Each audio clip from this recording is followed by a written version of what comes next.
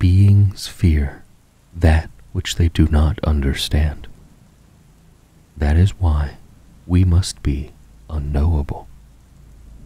Our mystery, as much as our strength, is what inspires fear in our enemies. A host of heroes.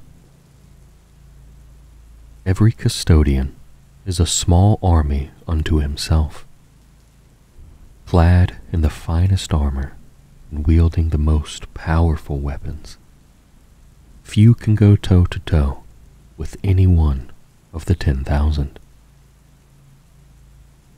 When the Custodes muster in number, immense forces indeed are needed to stand against the power of such a force, and the Custodes' targets are all but doomed. Unlike the soldiers of the other branches of the imperial military, the warriors of the Custodes commonly fight as individuals, rather than in cohesive units. The Adeptus Custodes are more akin to a warrior aristocracy than a hierarchical fighting force like the Astra Militarum or Adeptus Astartes. Custodians operate within a system of meritocracy that sees success and ability afforded great honor, regardless of an individual's experience. This does not bring them disadvantage. However, in battle, it makes every squad, known to the Custodes as a sodality, a highly flexible unit that can be trusted to fulfill a role without overt command and control protocols being in place. Every custodian, from the newly ascended to the Captain General himself, is possessed of great tactical acumen. With their preternatural reaction speeds, war gear, and physical strength combined, the Custodes have defeated enemies many times their own number. Over the course of a custodian's genetically extended lifetime, he will accrue a number of honor names and titles. These are based on his glorious battlefield deeds, personal characteristics, life history, and the given role he currently holds. Many names are derived from those of tyrants and lords from Terran legend. All lend to a culture that harks back to a history deeper than any other imperial organization, which separates the Custodes further from the rest of the Imperium, and ties them closer to the timeless nature of the Emperor. Most of these names are kept secret, though some myths circulate that they are etched upon the inside of a custodian's armor, or even microscopically onto their bones. Hundreds of symbolic or traditional titles are used within the Adeptus Custodes, such as Aquila Commander, Justice Supreme, or Emperor's Headsman. Some they keep for life, such as Shieldsmith, which is awarded to any custodian who has successfully won a blood game. Conversely, a custodian who has stood amongst the companions will forever be known as Honored Watchman. The Custodes organization is Byzantine and ancient, with much of its structure, disposition, and regulation kept secret. The custodians' ranks are stratified and highly complex, and much of the reason for this is to deliberately misdirect those who wish to learn more about how they operate. Though part of the reason is the slow evolution of the organization. Even the most senior Imperial officials can only garner the barest scraps of information about how the Custodes organize themselves. And that is only what the 10,000 use publicly when fighting alongside other Imperial formations. The organization structure itself is unlike anything within the Imperium, with numerous overlapping orders and chambers. Many of these esoteric groups are as ceremonial in nature as they are indications of battlefield formations or functions. The Adeptus Custodes are led by the Captain General, who has absolute authority over the entire organization, and who speaks with the voice of the Emperor. He is advised by the Custodian Tribunate, 10 veteran warriors who are among the keenest minds after the Captain General in the 10,000. They must serve for at least 10 years, though their memberships is rotated periodically to prevent complacency and to ensure fresh wisdom comes to the fore. To join the Tribunate, a Custodian must have earned 10 names and won 3 great victories. During their time of service, no member of the Tribunate takes to the battlefield unless in the most extreme circumstances. Their entire focus is supporting the Captain General in strategic and diplomatic matters. Most Custodes belong to one of 5 broad orders. Though not battle formations, they are ceremonial groupings that date back millennia.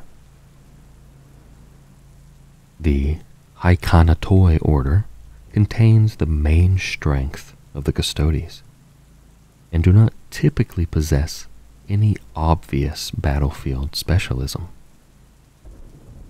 Alaris Custodians and other heavy units that can function as shock troops are often a part of the Theranatoi order.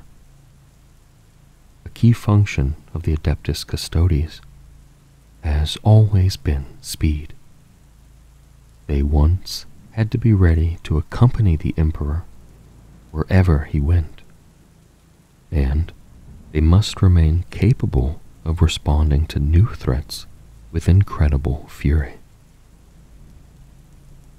Reconnaissance and the ability to counterstrike are cornerstone skills and tasks of the Custodes.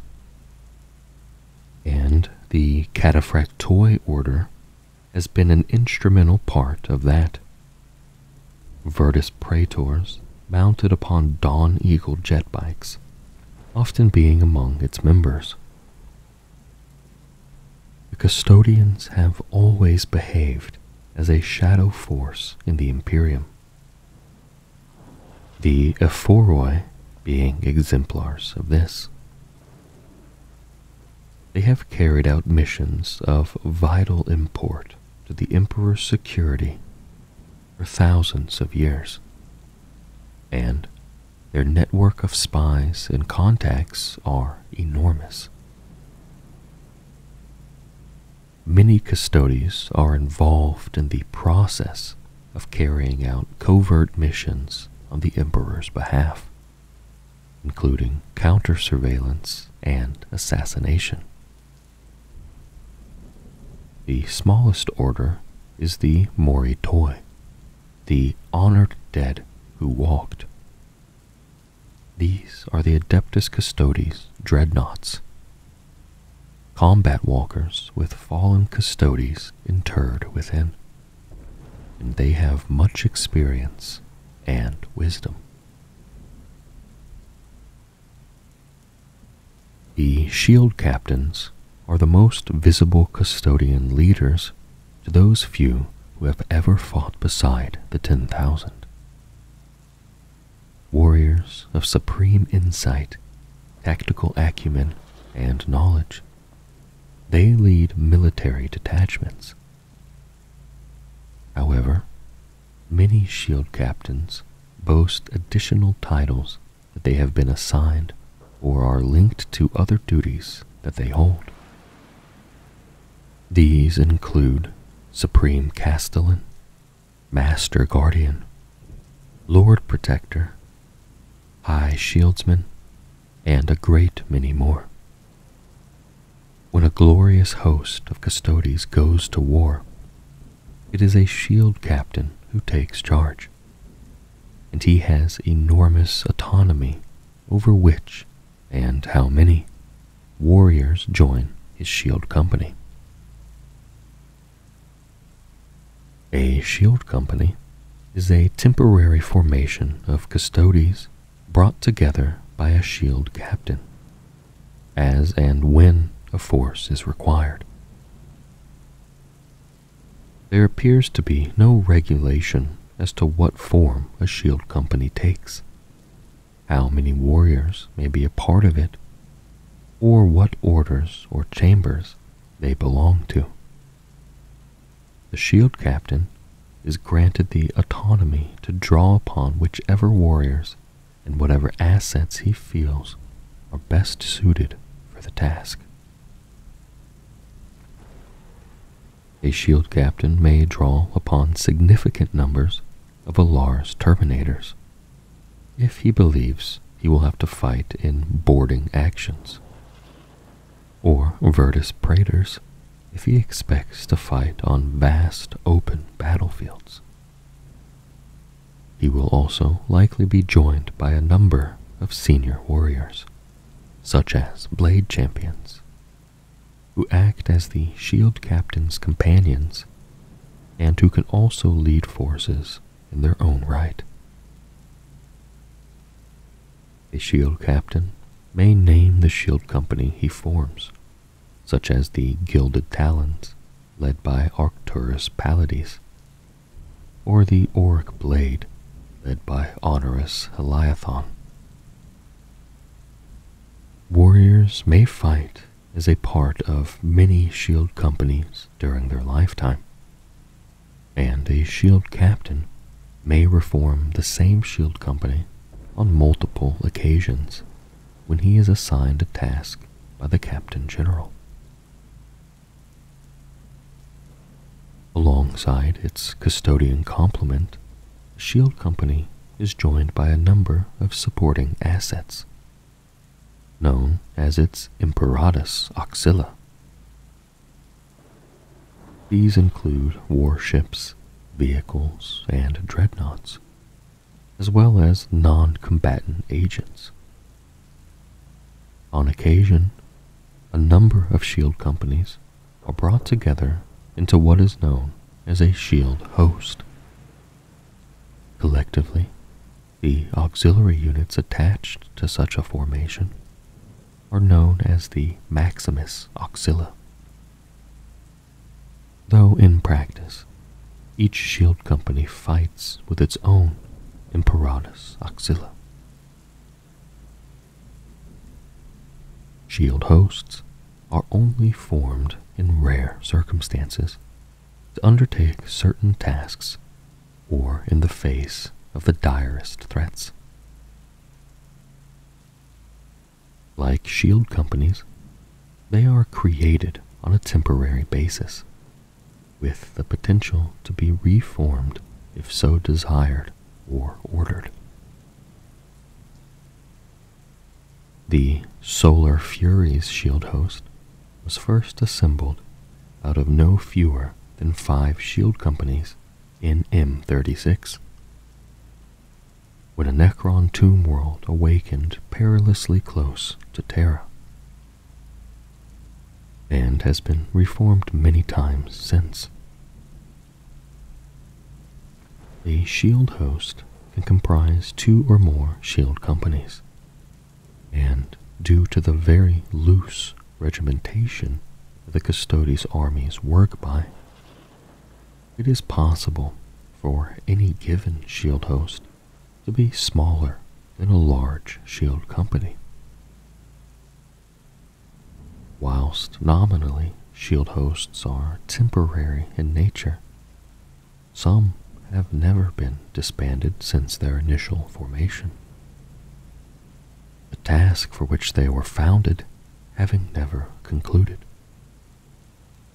Such permanent institutions include the Shadowkeepers, guarding the deepest vaults of the Imperial Palace, the Solar Watch, responsible for the borders of the Sol system, the Dread Host, who are the greatest bane of the Emperor's enemies, the Aquilan Shield, protecting some of the Imperium's most important heroes, and the Emperor's messengers, known as the Emissaries Imperatus.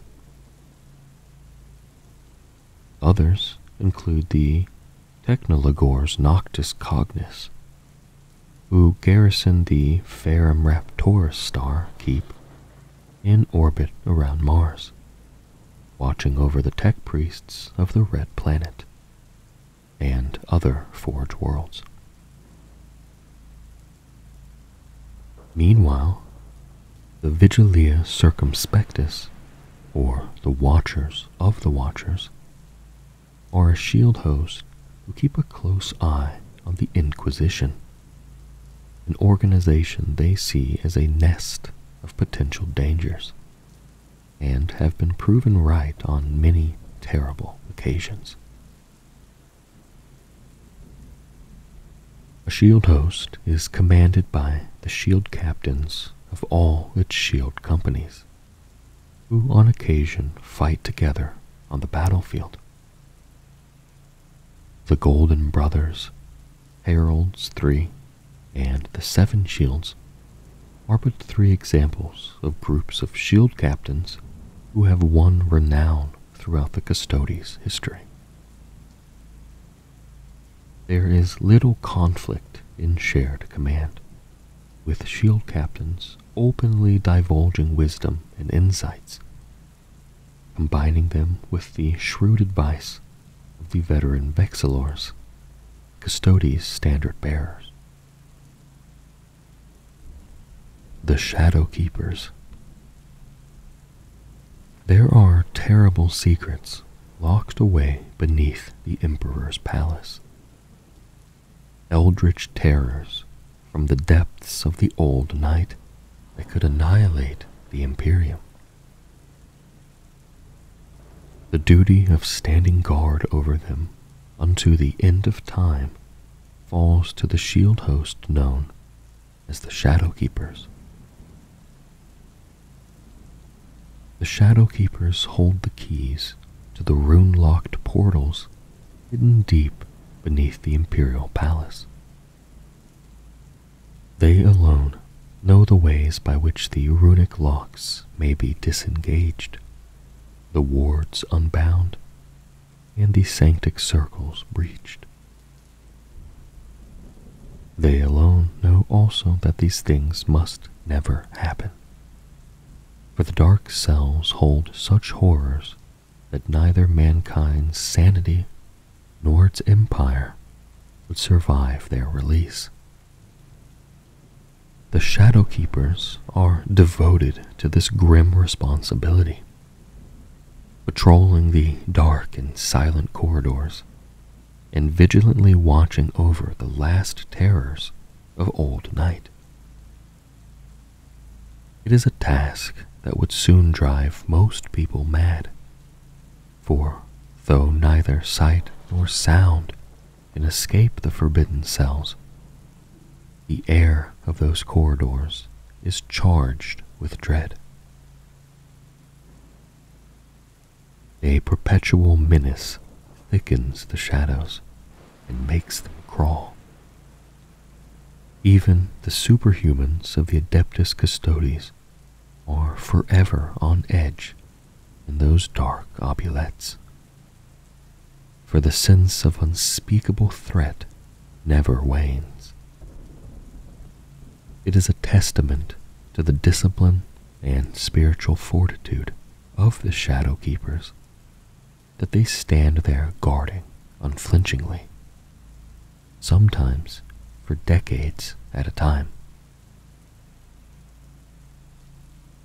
If a custodian leaves the Shadowkeepers, those who knew them before they undertook such onerous duties can immediately see how the experience has affected them.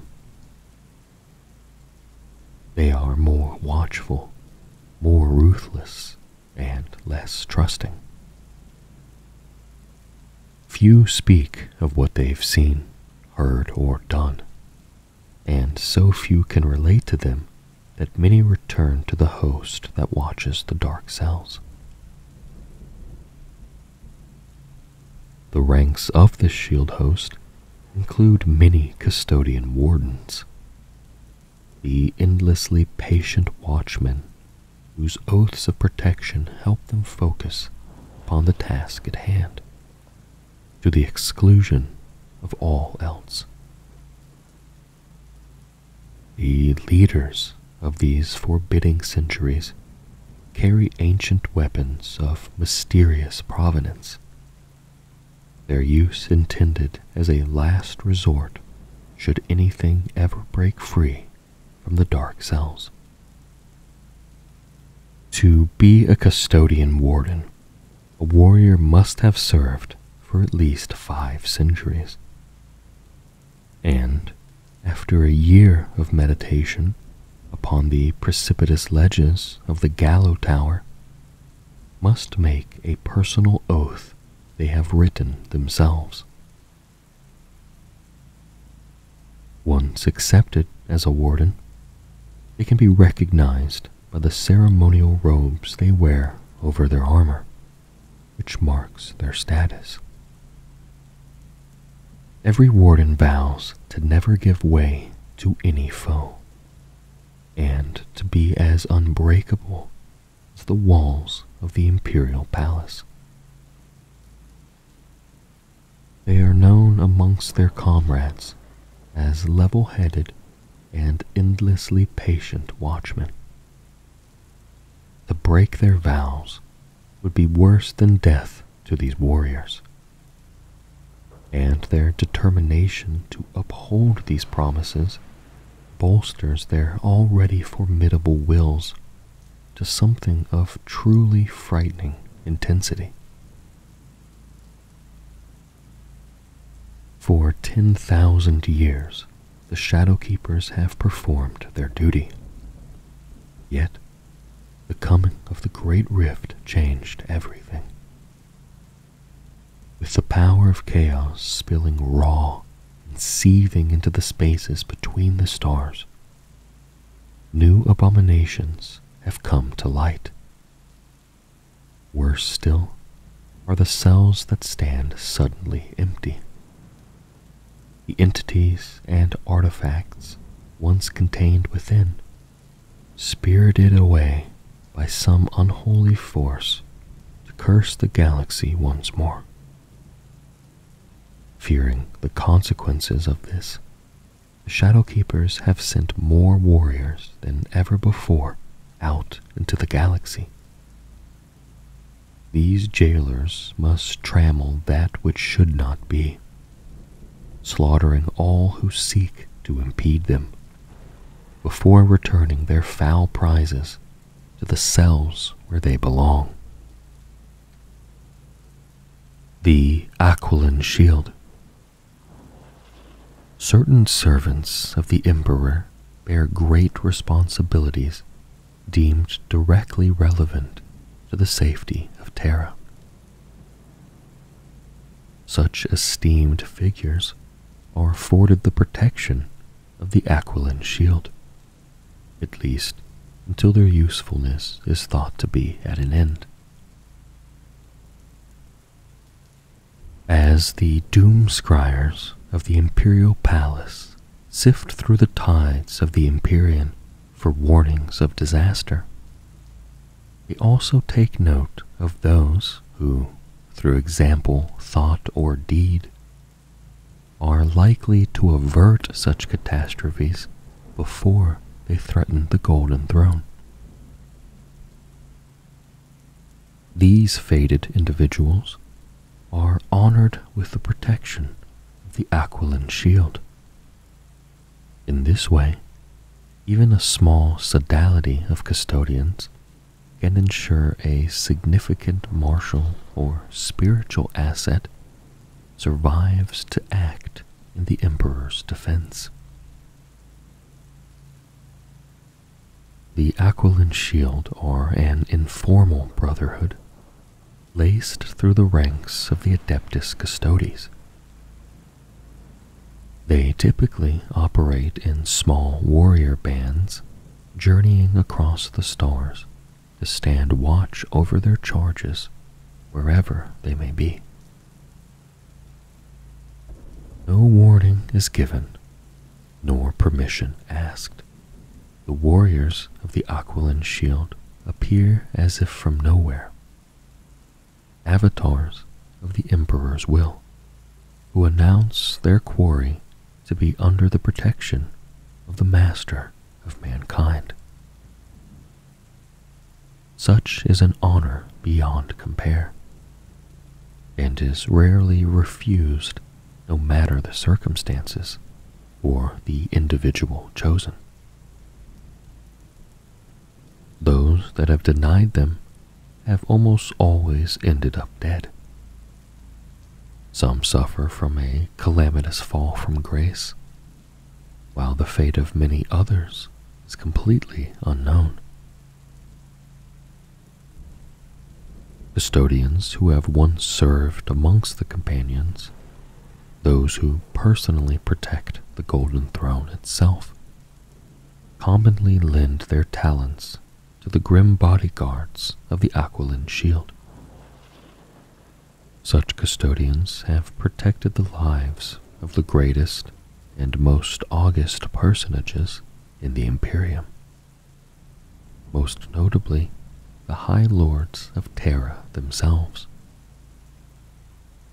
From the Master of the Navigators Guild to the High Logisticar of the Adeptus Administratum, to the Lord Militant of the Imperium, and the Shadowed Master of the Officio Assassinorum, former companions have acted as guardians for them all. To the 10,000, such duties are simply an extension of their vows to protect the Emperor. In this case, by safeguarding those assets most important to the successful running of his Imperium.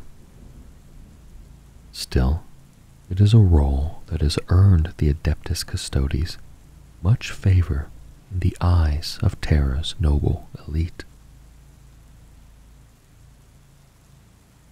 The Aquilan Shield has also acted as bodyguards to the Sororitas Canonesses, Lord Inquisitors, Astra Militarum Generals, Space Marine Captains, and even 2 Crusade leaders bearing the title of War Master, staunchly ignoring the historic associations with he who first held the rank, the traitor Primarch Horus.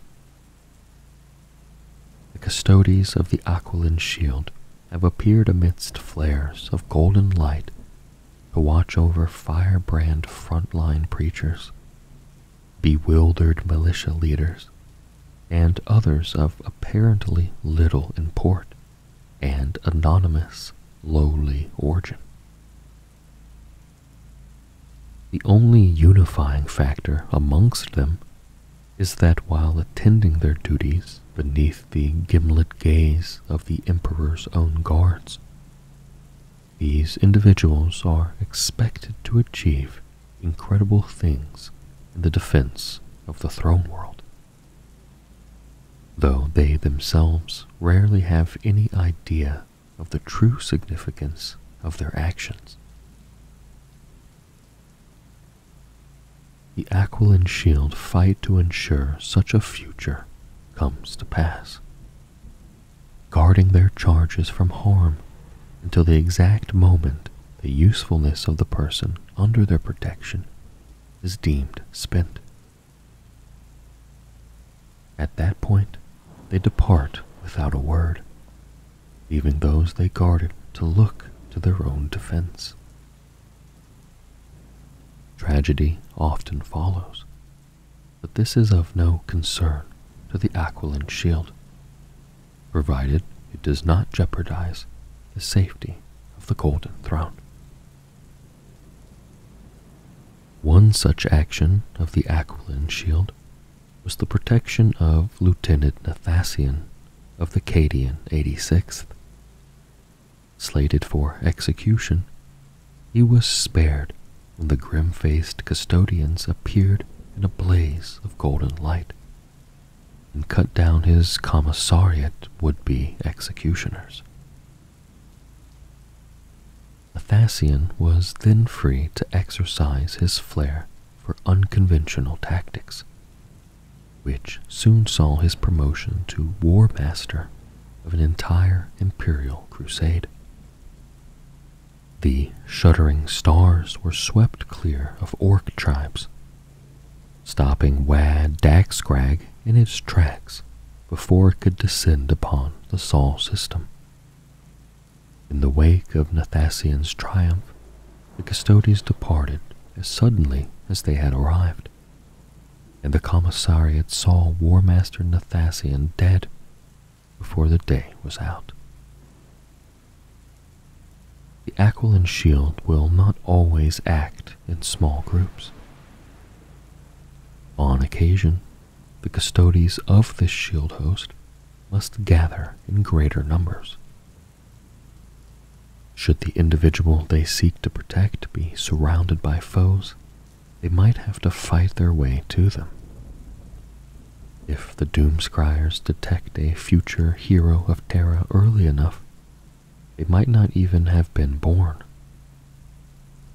If their future birth world is under threat from Xenos invasion or controlled by heretics, then the Aquilan Shield will deploy to eliminate the danger so that the one they need to protect will actually come into existence.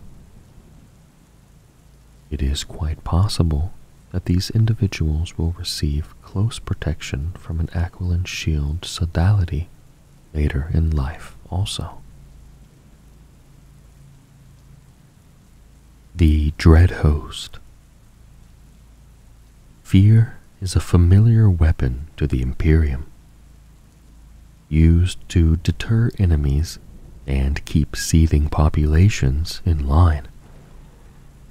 Yet there is no terror as pure and absolute as that invoked when the Emperor's own fury is unleashed to punish his foes. The Dread Host represents a breathtaking concentration of military might. It numbers hundreds of Custodians, organized into multiple shield hosts, and transported aboard a trio of pre-heresy warships, the Aetropas, the Clotus, and the Laxus, collectively known as the Morades. The nature of this army is simple. It is the deliverer of the Emperor's judgment, his anger, and his punishment made manifest. Not for them, the pinpoint rapid strike, the hidden war, or the measured defensive action.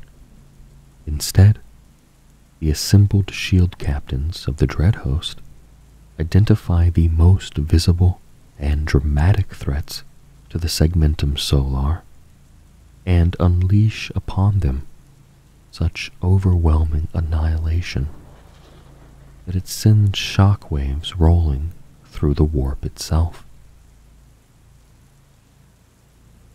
Sometimes one warship is sent, sometimes two.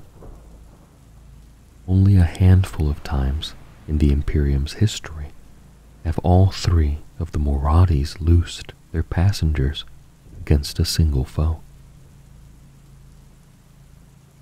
Yet always the effect is the same. Spearheaded by dozens of Alaris Custodians, the dread host falls upon their victims with unstoppable force. They slaughter the enemy's warriors and reduce their war engines to wreckage. They cast down false idols and set them aflame. They topple their foes' cities, sunder their strongholds, butcher their allies, and decimate their followers. The dread host makes grisly examples of those who would dare lead such a challenge to the Emperor's dominion, accepting no surrender and foiling all bids at flight.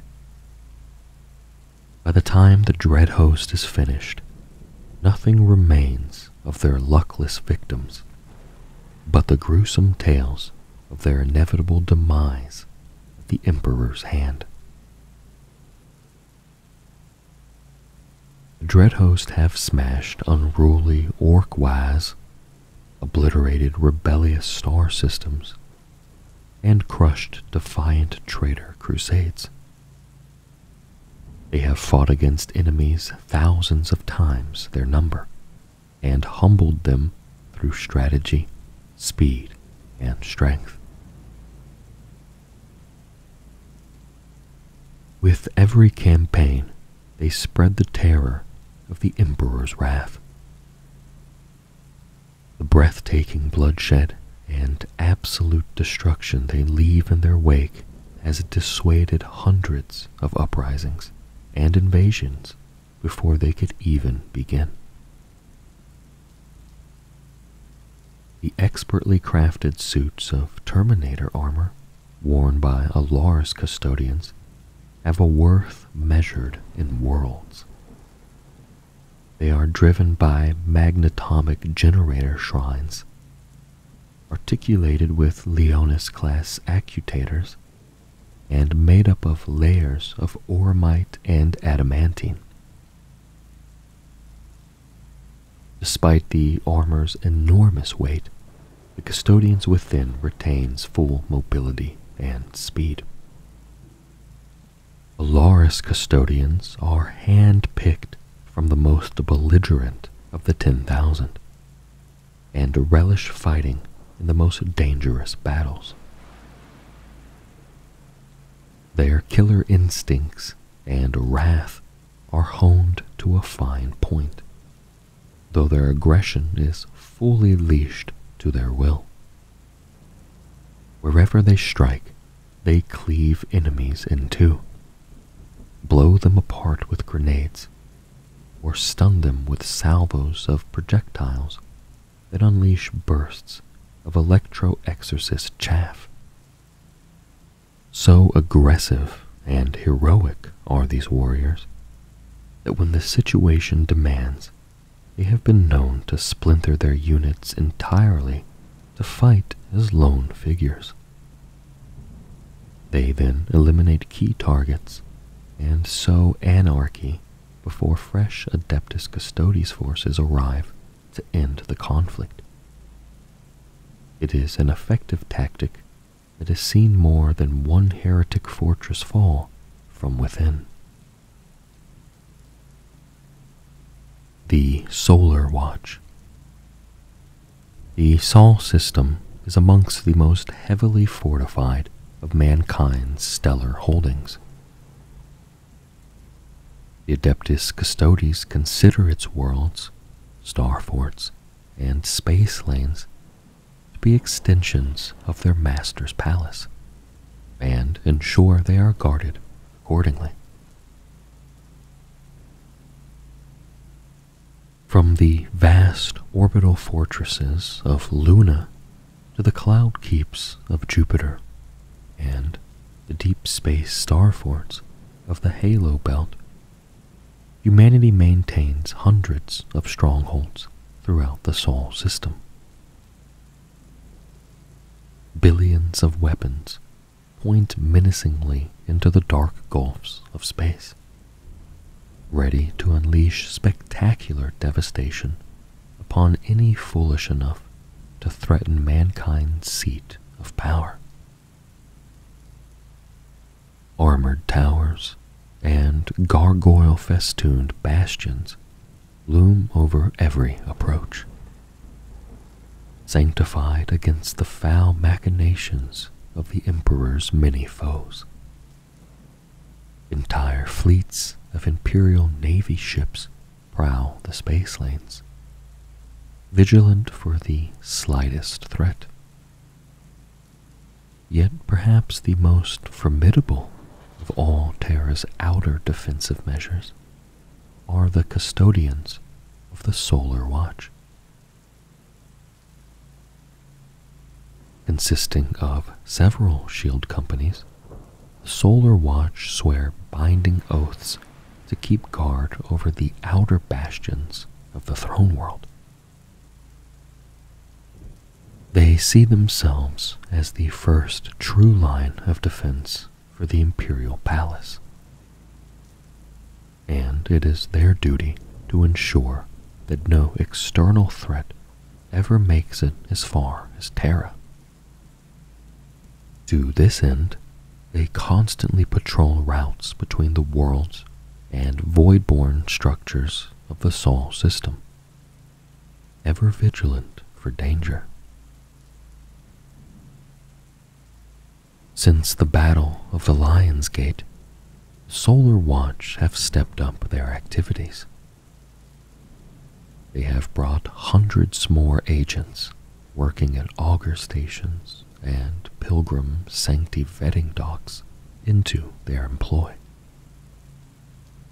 They have also added 7 more stages to the process of gaining approval to approach Terra, extending it by years. The most significant change is their increased remit, which now extends to ensuring the security of the warp routes into Terra. This they do by monitoring and defending nearby systems with Mandeville points that link directly to the Sol system. One Solar Watch action in recent years was the destruction of Zogstomp. The Greenskins had toppled the Iron Warriors' citadel of miseries after a grueling 3-year siege. They grew massive and powerful on a diet of constant warfare and eluded powerful war engines. Before they could leave to attack more worlds, Custodians of the Solar Watch materialized within the Greenskins' capital ship, planting vortex implosion detonators on each one before teleporting back to their own vessels. When the vortex bombs exploded, the entire Orc fleet was consumed in a ferocious energy storm. Though they typically travel via naval craft and interstellar trade ships, the Solar Watch maintain a formidable concentration of venerable land raiders, and are typically able to deploy forces that are predominantly, if not entirely, mechanized. This allows them to respond swiftly and with overwhelming force to any potentially threatening situation that may develop. While such dangers are not common within the Sol system, they are certainly not unheard of. the Solar Watch have been instrumental in bringing an end to demon-worshipping cults, inquisitorial coups, and subtle Xenos incursions on every world bar Mars. While their authority technically extends to the Red Planet, the Adeptus Custodes are wise enough to maintain cordial relations with the servants of the Omnissiah, and so travel to that world only occasionally. They keep their distance, expecting the tech priests of Mars to censor their own deviance.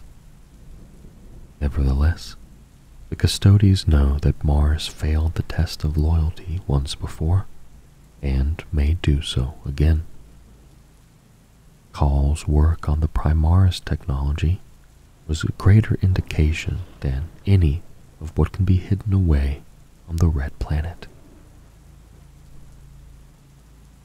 Emissaries Imperatus. In the days of the Great Crusade, the Emperor often entrusted crucial messages or artifacts to be borne by his custodians to their destined recipients securely. It is a duty they still fulfill now, speaking with the authority of the Master of Mankind himself. Though the Emperor has long been confined to the Golden Throne, there are those amongst the 10,000 who claim to hear their master's voice during their meditations, and to feel his hand guiding them.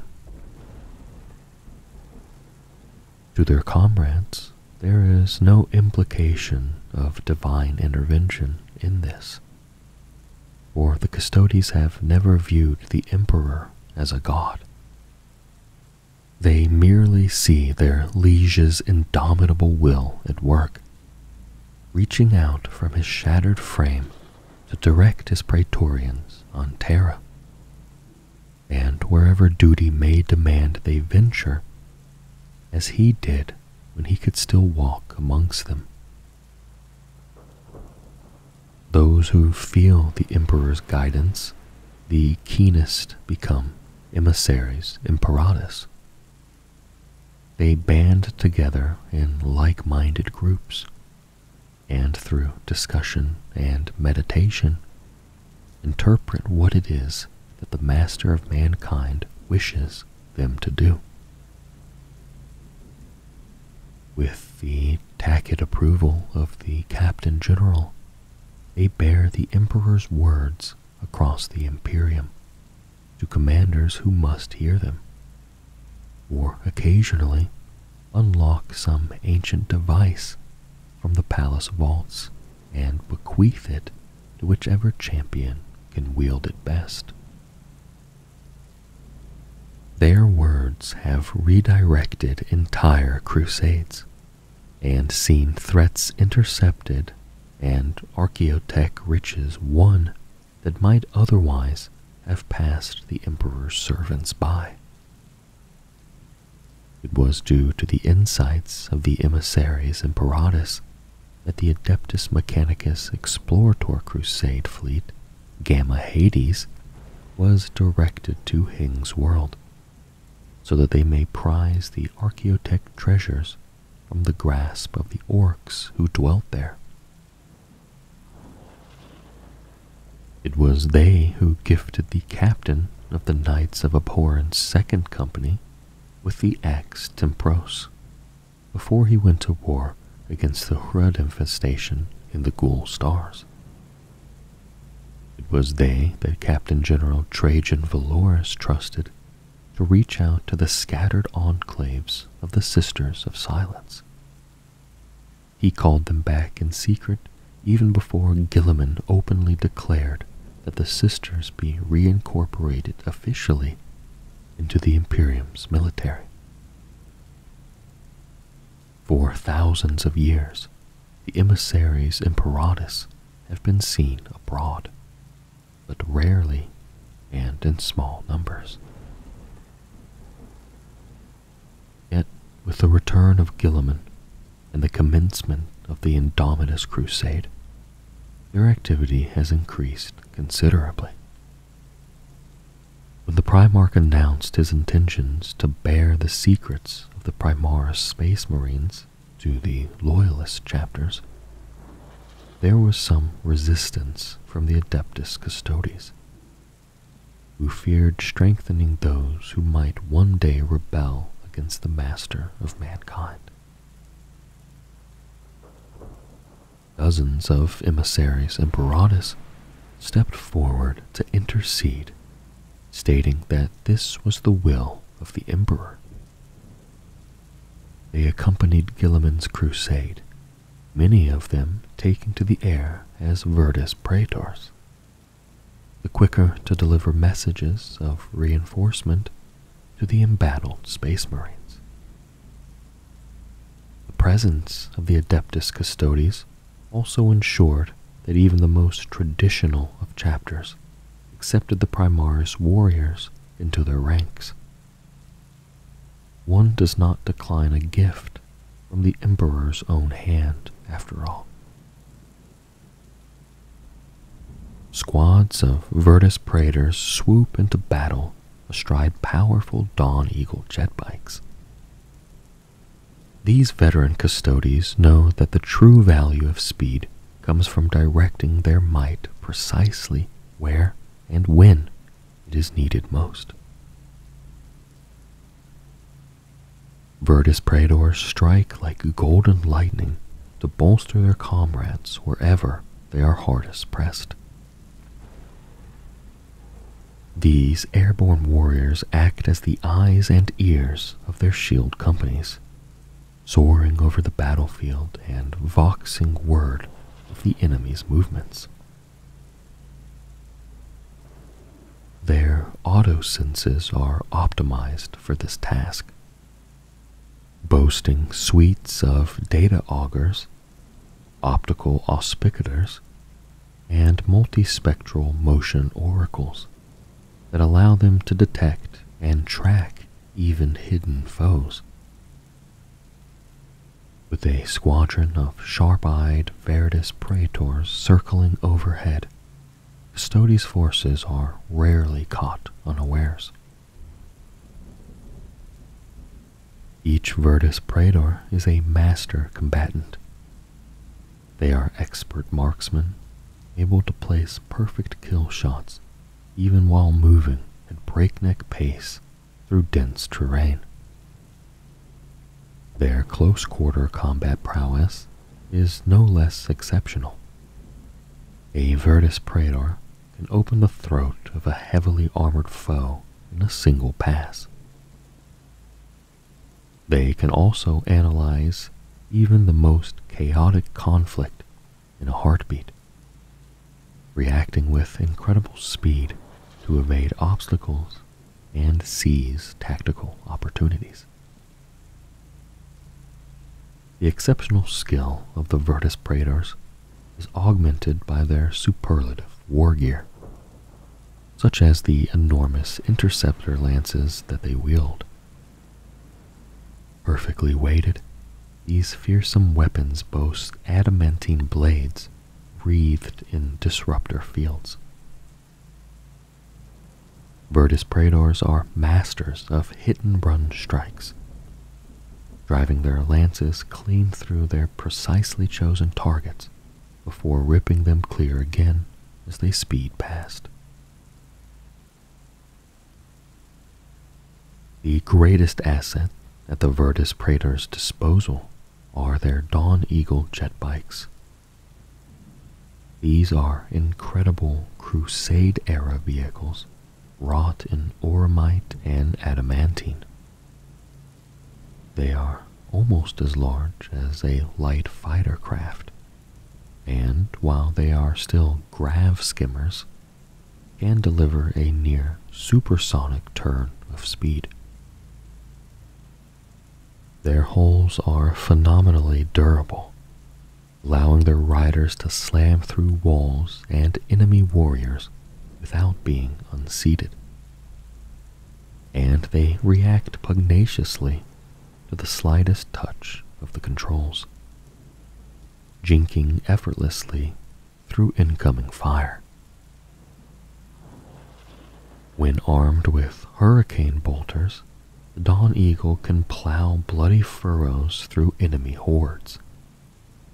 When equipped with salvo launchers, they become lightning-fast tank hunters. Screaming across the battlefield, Virtus Praetors on Dawn Eagle jet bikes rapidly outflank and encircle the heaviest enemy vehicles before annihilating them with Melta missiles. Even the foe's aircraft are not safe, for by combining their fire, the Virtus Praetors are able to weave airborne webs of flak blasts into which hurtling enemy aircraft slam with terminal results. Silent Vigils. After Rabute Guilliman declared the Dispensatus Anathema, the disparate Sisters of Silence, scattered all over the Imperium, were made a crucial element of its armed forces. One of the greatest changes of all was the establishment of the Vigils, the way by which the Silent Sisters were united and organized in this new era. Those Sisters of Silence who fought alongside Rabute Guilliman during the Battle of Luna went out in search of others of their fragmented diaspora on the returned Primarch's instructions. Guilliman knew that the wars ahead would require every weapon humanity could bring to bear, and the Sisters' talents would be vital to stymieing the powers of the warp. Many thousands came to Terra. These Guilliman declared the Vigil Indomitus. This was the first step on the way to a re-establishment of the Silent Sisterhood within the Imperium.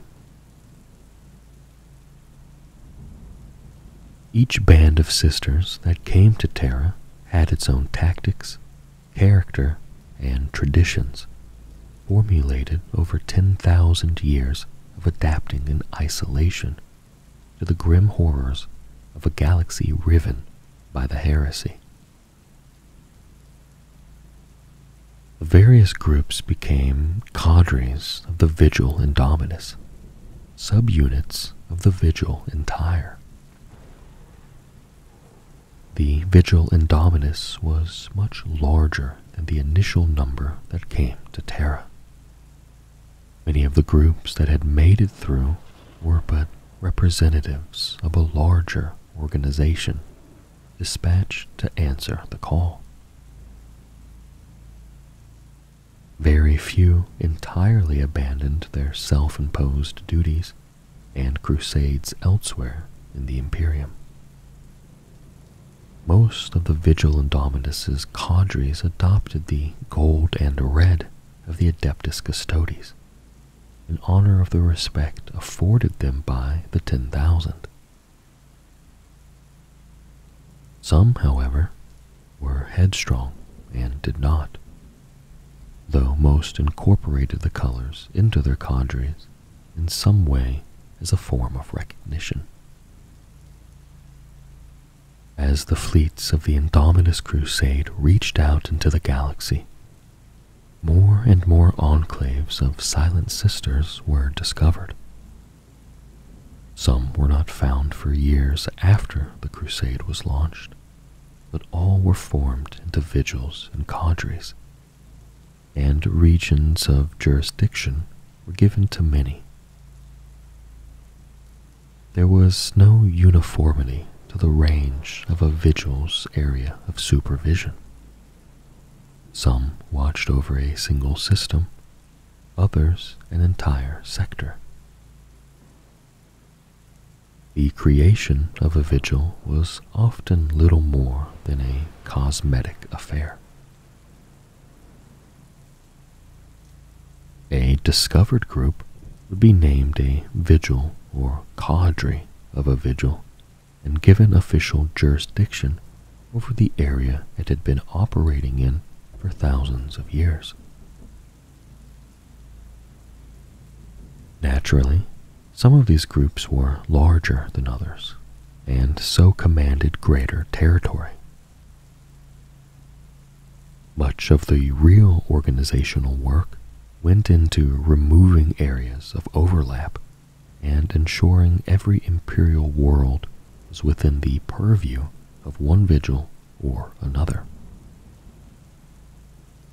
Though much of this was done amicably, disagreements arose as some vigils saw valuable recruiting grounds handed over to others, or felt that their resources would be greatly overstretched when given more territory.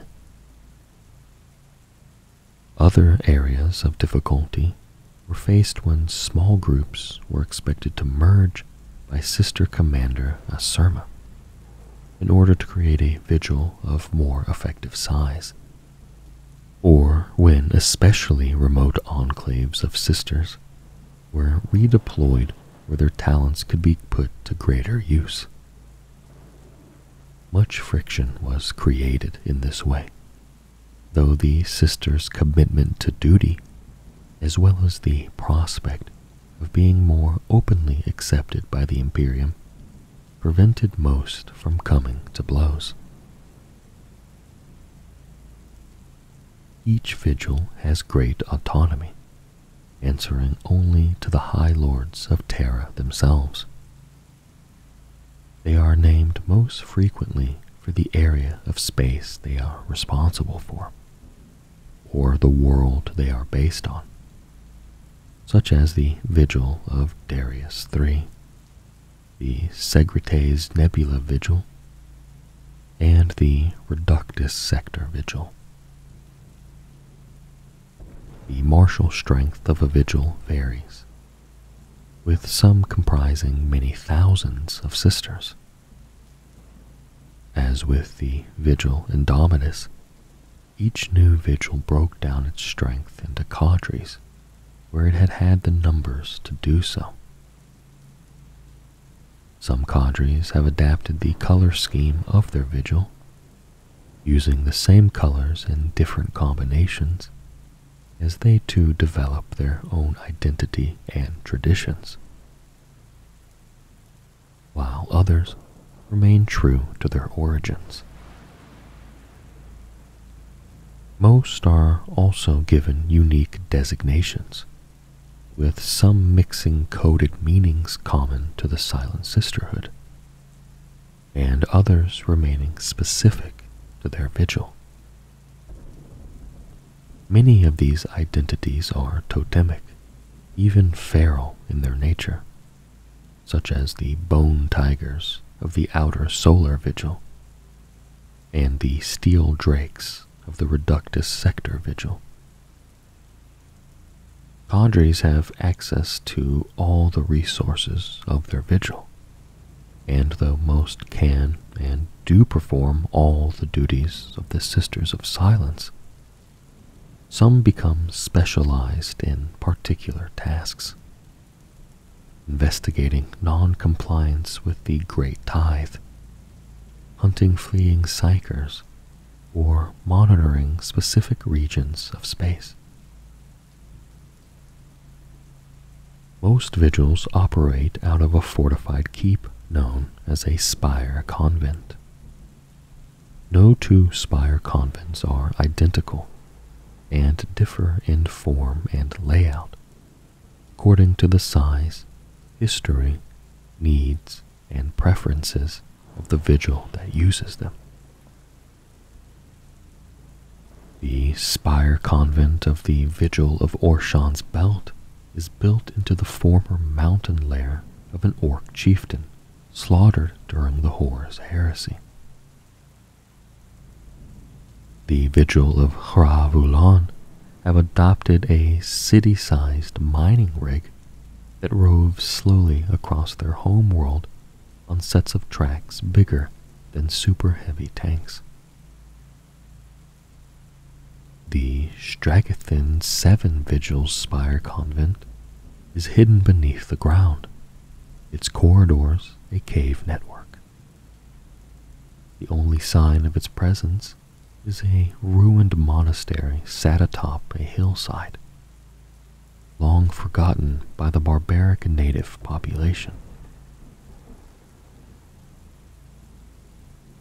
Though many vigils have a spire convent and a world they might consider their base of operations, at any one time many of their sisters are on the move, whether they are hunting, carrying out investigations, seconded to the black ships, or monitoring trade routes.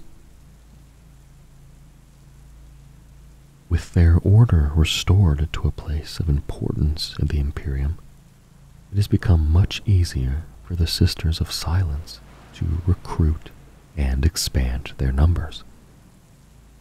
Virtually every vigil is growing. The Great Tithe is one source, as the many people of many worlds cannot tell the difference between the powers of a blank and those of a psyker.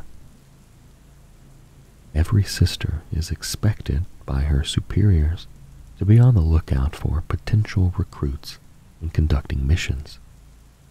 And in this era of growth, it is a duty gladly undertaken by many. Some Silent Sisters even seek out pariahs who cannot join the Silent Sisterhood for reasons such as ailment. Such individuals are still dangerous in the hands of an enemy, and can serve instead as Kuluxis assassins or soul guardians in the Emperor's palace. The Sisters of Silence receive many recruits from Inquisitors, and it is rumored that the Sisterhood secretly guard certain bloodlines, and are husbanding many more of these than ever before. Stories explain that the Silent Sisters are doing this to maintain a guaranteed source of recruits, independent of any other Imperial branch. Some even speak of selective breeding, to in some way maximize the likelihood of blanks of a certain level of potency being born, if such a thing is even possible. Any recruits to the Silent Sisterhood face enormously arduous training. They must master warrior skills, as well as learning how to project or suppress the auras of their abilities. Many die in the process.